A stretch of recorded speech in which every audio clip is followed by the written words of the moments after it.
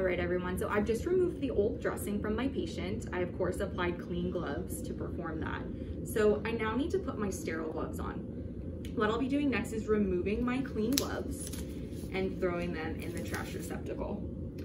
I will then take the hand sanitizer packet that came in my dressing kit, and I have it nice and handy so I can easily put some hand sanitizer on and make sure that my hands have a good clean before I place my sterile gloves on. So I just want to do a good scrub of all surfaces of my hands.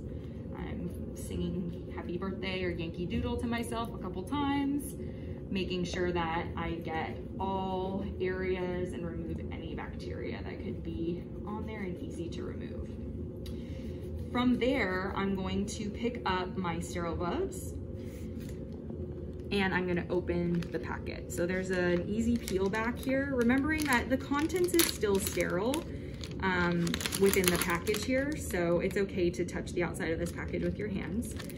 This is going to be trash. Remove any extra trash away from your area because we all know that space is limited. So I'm then gonna open my gloves up, taking care not to touch my sterile field.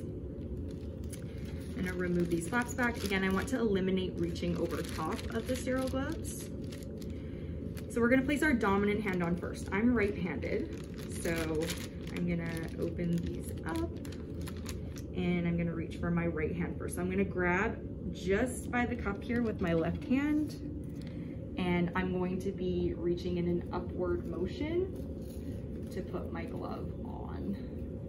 So I don't want my fingers to inadvertently bang down on anything below me and contaminate the fingertips. So there's glove number one. For glove number two, we need to take our fingers and slide them underneath the cup. We want to go glove to glove when we're transferring over to the second hand. So I'm going to place my fingers underneath the cuff. Again, I'm going to point my fingers in an upward direction, stretching out that cuff a little bit so that I can get over the surface of my hand. And I'm going to place my gloves on.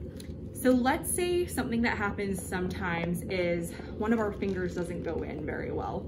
So what you can always do is after you get that glove on, remember your fingers are sterile. So you can take your sterile glove and you can pick that finger up and you can touch on the gloves and place your hand in. That's not going to contaminate anything, and it just allows you to get the glove properly positioned so that you can have the dexterity to then perform your dressing change.